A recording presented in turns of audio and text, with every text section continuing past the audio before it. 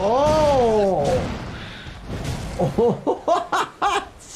Two heads are better than one. That's not good. And luckily, he doesn't seem easily rattled. Today, we're headed to the lands between, breaking down and reacting to all of the jaw-dropping medical scenes and gnarly injuries from the highly popular video game Elden Ring. Let's dive right in.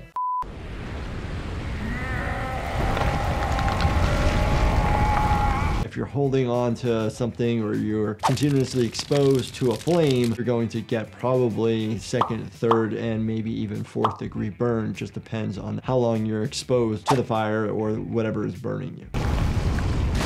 Oh! I feel like sometimes when I have to reduce a fracture or put a dislocation back, it feels like I'm doing that same thing to somebody's leg. I'm just kidding. But sometimes you actually hear like bones crunch across the other bones and it makes a weird feeling in your hands and actually noise that people can hear. But I know I'm not this strong to be able to rip apart legs, but you do have to be careful. Some of our techniques that we use that you don't actually accidentally snap somebody's bone, which could happen when you're actually trying to fix it. Fix it, fix it, fix it, fix it! Ouch! We see people that come to the emergency department with partial amputations or complete amputations. There are different situations where we have to stabilize it if it's partially amputated versus if it's completely amputated. It's more like salvaging the rest of the limb and the body just to make sure you don't bleed out and die. Here, it's in flames, so one, it's being cauterized, so it's probably not going to be bleeding out. Oh! Puncture wound, stab wound, right to the lower part of the abdomen. It was almost as low as where your bladder is. Once it gets below the umbilicus or the belly button, we don't actually call it the abdomen anymore. We pretty much call it the pelvis, so down in that area. What are we pulling out? A sword? Whoa. Please don't swallow swords. I know we're pulling this out. What do I always say to everybody out there? Please don't pull it out. Get to the hospital ASAP because you could potentially do a lot of damage when you pull it out. If you actually do have a foreign body in your throat, get worried about, is it an airway problem? Is it an esophageal problem? It's probably both, obviously. When somebody comes in super sick and there's a lot of trauma to that area, we'll do a laryngoscopy, take a look, and there's just blood everywhere, so we're suctioning the blood out so we can actually see.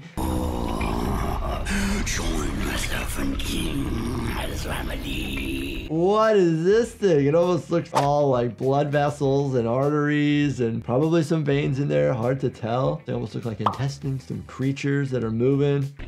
Together we will devour the very god. That was intense. Oh, wow. Massive amounts of puncture wounds. It looks like a tree. It looks like tree branches. They're a pain in the butt when somebody actually falls and hits these and gets them embedded in their skin and you're trying to get this stuff out. Puncture wound from the back, causing multiple different types of trauma. So you can fracture your bones from this. You can impale organs and have major blood vessels injured. And then obviously you could get to the heart, but think about this. You have your rib cage, you got your spinal cord. We're talking about humans here. I'm a human! Just correlating it to humans. The amount of force that it takes to kind of puncture through those is pretty great. It needs to be high velocity. Oh my gosh, just demolished. We got some arterial blood splatter going on. That's just pouring out. Maybe it's not even arterial. It's just like a fountain of blood. Typically, if you maybe rupture your aorta or rip open the heart, does it pour out like that? Ripping open the heart, it actually does happen. People have one of their ventricles or their atriums might actually get torn apart. You gotta tear me apart! Your heart's encased into your chest. The blood fills up into that chest and then it starts to compress down on the heart. Cool. Oh!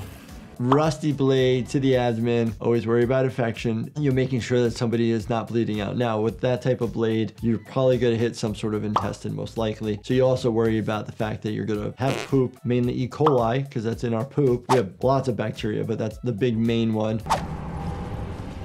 Oh! Bum, bum, bum. That was cool.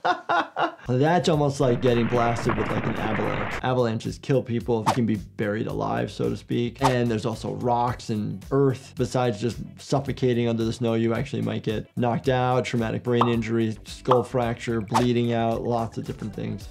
Cool. Sliced that Achilles tendon. Has anybody ever had an Achilles tendon rupture? Let me know. If you cut your Achilles tendon, you're not able to actually push off because your gastrocnemius as well as your soleus, they kind of come down and form that nice heart-shaped muscle in your calf and the back of your leg. So when you actually try to push off, there's no attachment to it. So it's kind of just floppy there.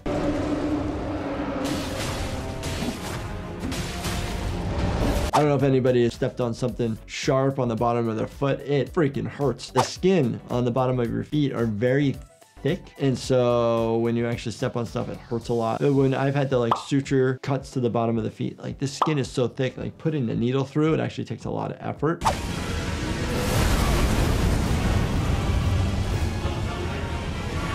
Wow, look how big that sword is. When they wielded these big, massive swords, like really difficult to swing around and use because of momentum and how heavy it is. Oh no! I don't know if you've ever been bitten by a snake. I've never been bitten by a snake, but I do treat people that are bitten by rattlesnakes. That's quite common in Southern California. And I've had to give the anti-venom multiple times for individuals who their blood starts acting abnormal. You gotta know in your area where you live, which snakes are ones to stay away from, how to identify them, where do they live commonly. Not every bite by even a venomous snake contains the venom. Sometimes they do something called a dry bite. Unique skeleton. I don't even know what type of flying, whatever it is. It's missing half its skull. I've seen patients come in with their skulls missing and they're still alive. They typically don't do well, unfortunately. It just depends on the situation, what caused it, how much trauma there is to the underlying tissue. Is the body still alive? Is the patient not neurologically there? Are they neurologically there? Was it very isolated? Oh!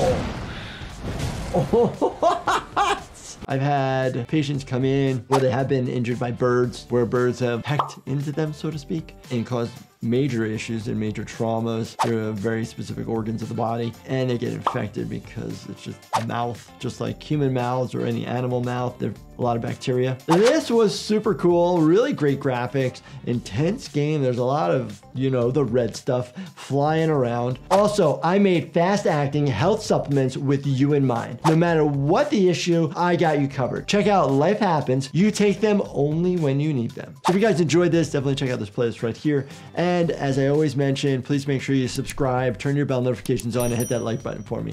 Thank you so much for watching, and stay healthy, my friends.